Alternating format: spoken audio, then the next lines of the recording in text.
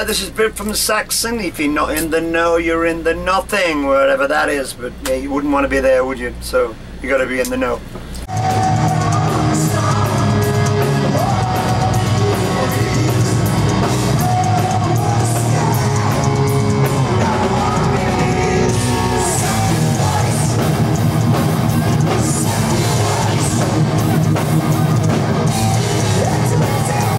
What's up, In the Now friends and family? Sitting here with Biff from Saxon on their tour bus here at the Chameleon Room in Oklahoma City. Just going to catch up on a few things about the tour and the recording process with the new label and what they're going to do in 2014. So Biff, how's the tour coming along so far? It's going great. Can't really complain. Had some great shows, and yeah, it's successful up to now. But yeah, we're happy. You know, we haven't done a coast-to-coast American tour for quite some time. So yeah, it's great. A lot of people are coming to see the band. You know, a lot of old fans and different things. You know, it's great. That's a lot of excellent. younger fans as well. Of course, of course. So it looks like you're touring out with Fozzy on this current segment on their Sin Bones tour. Yeah. And they're going out west. Are you accompanying them out towards the west coast and then Canada, I think, for the latter Yeah, part? our last show is Vancouver. Okay. Because we have to get back to UK and Europe to do tour. But yeah, it's good. We're on a full tour with them. You know, there's them and Alcyon Way, the first band, then Fozzy, then Saxon. So yeah, it's going really well. No, that's excellent. So you're saying you'll be out into the UK again. Obviously, the home turf coming out from South Yorkshire. You know, back in the day, many decades later. Where do you find that you're most at home when you go back to the UK? If I were to ask you. Well, I live in Yorkshire now, which is my home county. You know. But I spent 8 years in France, so I have moved around a bit. I used to live in the Pocono Mountains for a while as well. Oh wow! So yeah, I've moved around a lot, and yeah, I've had fun really. You know, wherever I've been. So can't really grumble. You know. Understood. Yeah, no, that makes sense. When you go back, do you find yourself looking for a little bit of downtime, perhaps? Is that put into your schedule, or are you guys going to? We will have downtime. You know, spend time with the family and just do family things. You know, like. And go swimming or go off for a short break somewhere. So you know, we get spend as much time as we can with the family when we're back. But again, this year and last year we're pretty busy. No, that makes perfect sense. Do the rest of the band members of Saxon, do you all tend to go to the four winds, so to speak, or? Yeah, we all tend to shoot off after the tour from the airport. We say, you know, hasta la vista, and then and then you know we go off, do our own thing, and then. Couple of weeks before a week before we're needed, right, we get in touch with each other. It depends if we're writing. If we're writing, then we'll get back together pretty soon. Of course. But you know, I talk to everybody at least twice a day. You know, by email or Facebook or in person to person. You know. So yeah. Yeah, it does make it a bit easier to stay in touch with the social networking nowadays. You know, with Twitter. Yeah, Instagram, I mean, Facebook, you're in instant contact, aren't you, with people immediately? So, you know, we use the internet really well. And coming from, you know, a time before all of this was even around, I mean, do you find it's easier to stay in touch with fans now using social media, would you say, or? Oh, yeah, it's definitely easier. Yeah, much easier. You know, I mean, I think more people come to the concerts because of it, and just generally, we've grown up with the internet age and the digital age, so we just slid straight in there. You know, we're not sort of ambassadors of analog or anything. No, you know, we embrace the new technology. You have to. Yeah, very much so. You're right, absolutely. Otherwise, and you can reach a fan base you potentially could not have or may not have, perhaps. Yeah, I mean, you know, people what on YouTube in China and places, you know, and down in India, and you know, some of our songs like Crusader, they've had over 2 million hits. You know, so it's a lot of people. You know. That's true. That's true. So, who's the current label you're working with right now? Well, we're working with a German label called UDR, and we're released in America with EMI. Okay. So. And how's that relationship going now? Do you find with NMI or on the? Well, it's going well in America. We have a whole department that just does social media. You know, that just does. You know, we're going to start a Twitter thing. I'll probably start that when we hit the Motorhead Road, and you know, see how many followers I can get. No, but you know, but I podcast all the time. You know, I did one in San Antonio a couple of days ago. I see. So you know. And so do you find, other than the music, which is a larger part of all of your lives, what do you find that you like to do in your downtime? You know, like you said, when you get a chance to go with the family and things. Is there anything in particular? Well, yeah, I mean, I like to work out at the gym, and I'll go running or biking, depends on what the weather's like in England.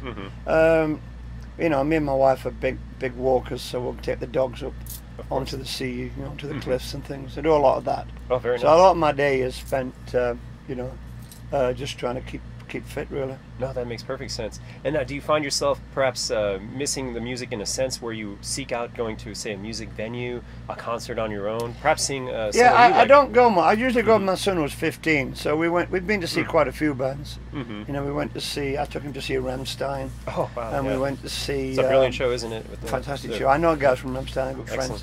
I mean, they're great guys. I mean, you know, they really hammered it for a long time. Yeah, they put on a killer show Download this year. It was yeah, amazing. and you know, you know, they can sing German all over the world. Yeah. Works, seems to work. Yeah. You know, so which is True. great. But I think I went to see the Who. Oh, wow. You know, in London. I was invited to see the charity show they did, and just generally a lot of bands come through that part of Yorkshire where I live. So you know, I usually go actually. I know, obviously, I've got a girl as well, so she goes off and sees, you know, Rihanna or Pink or whatever she wants to see. Yeah. So yeah, we're pretty much out there, but there isn't a massive club scene where I am. You know, there's my son plays guitar and drums, so I go and watch him in a few pubs here and there. Right, no, that makes sense. How's that feel? I mean, you're coming back to, you know, when you go to the UK, you played at Monsters of Rock, Download, you know, many of these larger venues all throughout, and festivals, I mean, throughout of Europe. And then, you know, here you are in the US playing like these club gigs, if you will. Yeah. When you go back to the UK, do you find that you can go right back into the club circuit in a sense, or does it depend on the tour? Is Saxon still have a presence, would you say? Most of the gigs we do in the UK and Europe now would be theatres. I see. A bit like sort of House of Blues. You know, a couple of thousand people. And then in London we'll do venues that hold about 3,500, 4,000. And in Europe it's about the same. You know, the thing is we do a lot of towns. You know, we're one of those bands that takes the music to the people.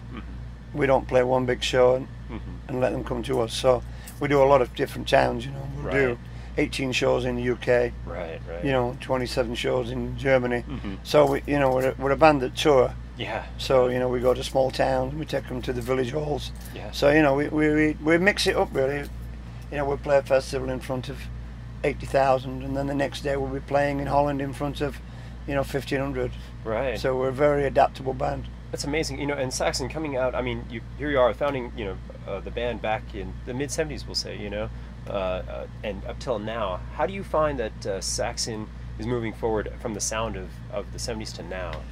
Well, like, another way to explain it, what could fans expect as a sound in 2014 from Saxon? Well, the thing is, you know, every year and a half we have a new album, so we're pushing those sounds forward all the time on the sort of edge of technology.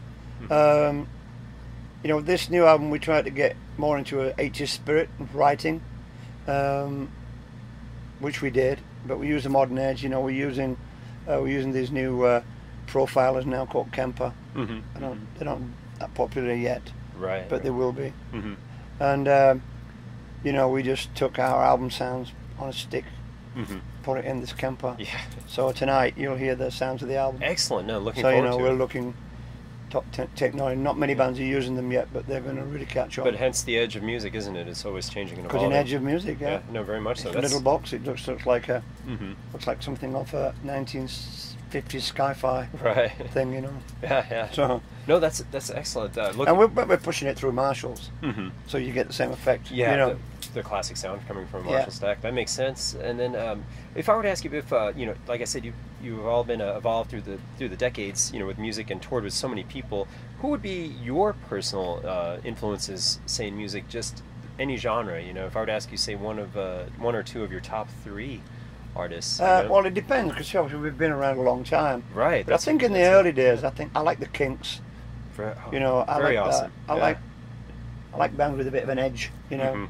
I wasn't too keen on, you know, the Liverpool thing. I was just going to ask. It wasn't really my thing. I like the Beatles and things, but I was more into the sort of rougher edge, you know, the guys that looked a bit, you know, exactly. Hence the bit of an edge, you know. Exactly. You know, Pretty Things, bands like that. Ah, and nice. then, you know, Rolling Stones, Zeppelin, and then most of all, you know, the other early Sabbath.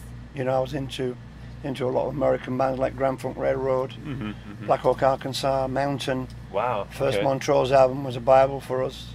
Wow. You know, that was a really groundbreaking album. You know, so yeah, you know, we had lots of influences. No, that's excellent. And so, lastly, if I were to ask you, what was based on, you know, you've got a wide variety of musical interests. If I were to ask you who or what was the last artist or song you heard prior to, say, you know, coming inside for this venue today, sound check, you know, waking up this morning? Goldfrapp. Really? Yeah. Goldfrapp. All right, which track from Goldfrapp? I was just listening to the album, the first track. Excellent. Wow. So, you know, the thing is with us, we're not, you know, we like all music. Right. And, it's a very, very good you know, choice. we don't really get into hip hop and rap.